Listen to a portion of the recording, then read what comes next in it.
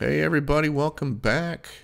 This video is going to be processing a mosaic in Astro Pixel Processor. So the other night I shot the Seder region. I shot two panels, both of them with HA and O3. It's going to be a similar process if you're doing one-shot color mosaics. The only difference being is that here in the raw fits, you would be choosing one-shot color as opposed to not choosing anything if you're going with a mono camera and filters. So for this one, this is not going to apply.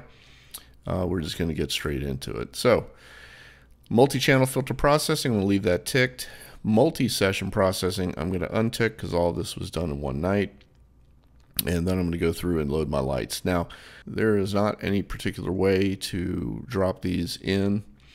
You just dump them all in and you're good to go. So we're going to go into my plan from the other night. And you'll see I've got my two panels listed from the ASI Air. I've got 1-1 and 2-1. So I'm going to go right in. And I'm going to select all of the oxygen.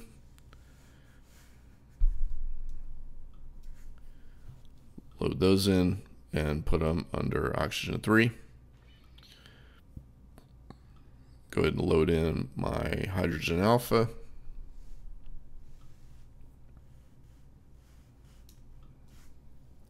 There we go. Hydrogen alpha, hit OK. And then we're going to go in and add the second panel. So we're just going to back up one. Oh, I should say go up. And we're going to go into the second panel. Now, quick point of order here. When processing an APP, it's usually not recommended to do more than 4 panels. For whatever reason, it tends to get a little confused, and it takes forever for it to actually process. So one of the things you could do if you had, let's say, 6 panels or 8 panels, is you could do two panels together, another 2 and another 2. And at that point, once you're done with the registration of them, you could then take them back in as stacks and then apply the stacks and have the stacks ran together. So yeah, I would never do more than 2x2s in here. So anything above, do stacks first and then put the stacks together when you're ready to do the combine. So everything's in there. Hydrogen alpha, we're good to go. And now I'm just going to add in my masters real quick. So we'll speed up the video for this.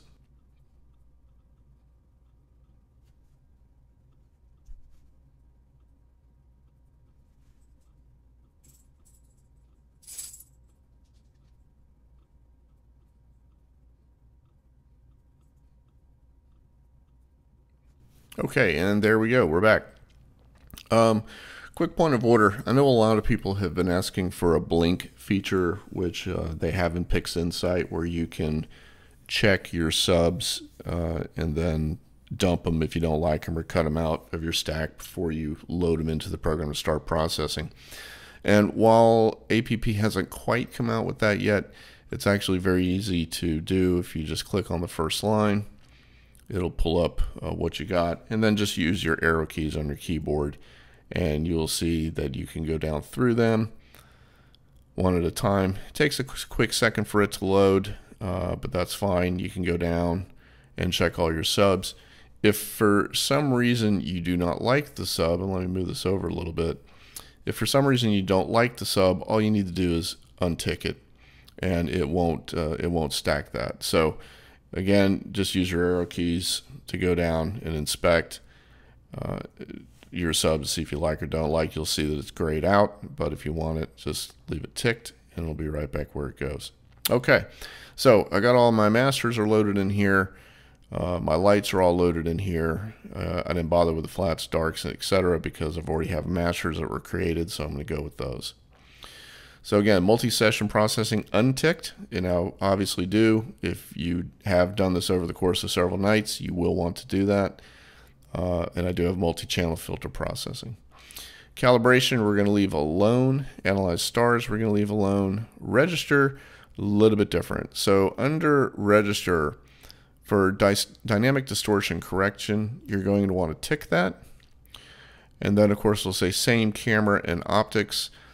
They say you can untick this, but basically what this is, or I should say you can leave it ticked, but basically what this is if you have multiple people or a friend of yours or whoever who are all shooting the same object and you're combining data, you would want this definitely unticked. So, and it's just because of the variations of the two cameras and potentially the telescope. So you would untick it if it was a group project.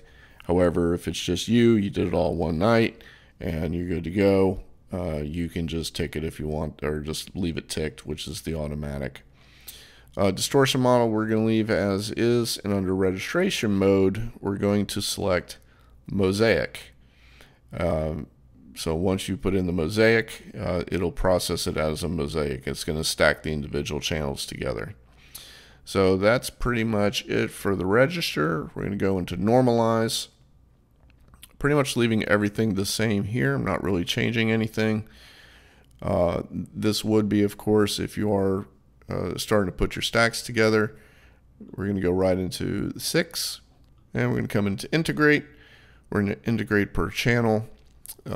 Again, because I'm using multiple filters, and I'm going to stack 100%, which is all 120 frames. I've already been through them line by line. I didn't want to bore you with that, but I went ahead and went through all of them, and they're really good subs. So there you go. That's all we got to do. I am going to tick enable multi-band blending, excuse me, and we are going to just do 5%. Now on LNC, I am going to put it in a first degree LNC. Normally you really wouldn't do this too often. However, I'm adding it because sometimes where it overlaps between the frames, sometimes you get like an imaginary looking line in there. You can kind of see it, but you kind of can't. I'm going to go ahead and take a first degree, leave it at 3 iterations. And with that, I am pretty much good to go. So I'm going to go ahead and hit integrate. We'll name it, of course. If I name it properly, there we go. And I'm going to click OK. Again, it's going to give you a little warning. You're starting the mosaic registration mode with the same camera and optics enabled. If you are registering previously created mosaic panels or data that was already registered by APP or another application, you need to have this disabled. So again, if you're doing a lot of panels, you would want to do them like 2 and 2, 2 and 2, 2 and 2 if you were shooting for 6.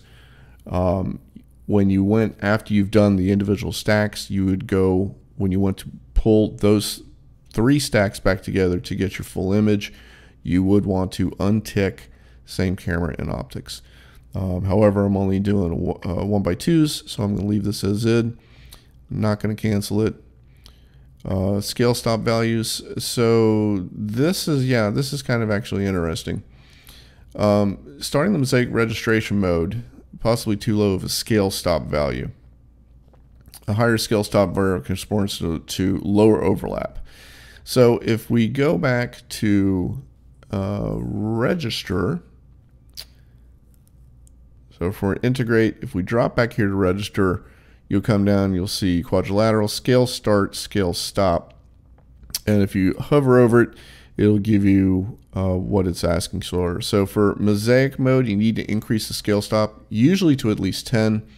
This will correspond roughly of having 10% of overlap between the mosaic panels. If you have a bigger overlap between the panels, for instance, 15%, then the scale stop can be relaxed to 7 or 8. So typically I will go ahead and set that to 10, even though I'm running 15 to 20% of overlap as normal. I will typically do that. So you can set that, and then you should be good to go. We're going to go back to integrate, hit integrate. The name, we shouldn't have any more. Yeah, same aptics. I don't worry about it. And there we go. So we're going to let this run. We'll come back to it here shortly, and we'll go from there. And with the power of video, we are done. So let's just take a look at what we got here. Now, let me get this out of the way. Pesky little thing. There we go. All right, now it's out. So we've got our 2 integrations, our 2 stacks. Here's the hydrogen alpha.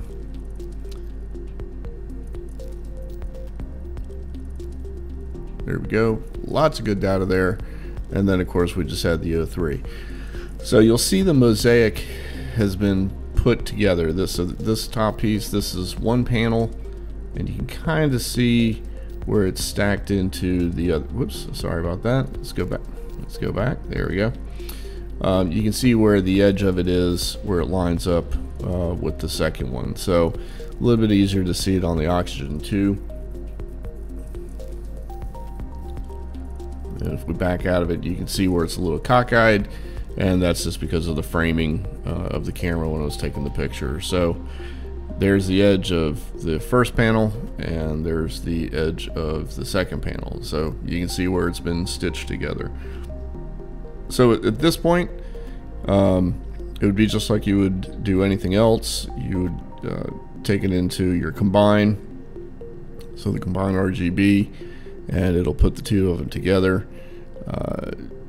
You can use these just like you would normally. There's no change, no difference in what you're doing here with anything else you've done. You're just going to add the two stacks together and we'll get what you want. So let's just throw the HA in there, and there we go. And then once you calculate it, it puts it all together. So mosaic's pretty easy overall. Sometimes you will get some registration errors. It's not terribly often, but it does occur. It does happen, and sometimes you just you got to keep trying or keep making adjustments. So this is the picture that's come out so far, and we'll take it in. I'll show you the final step.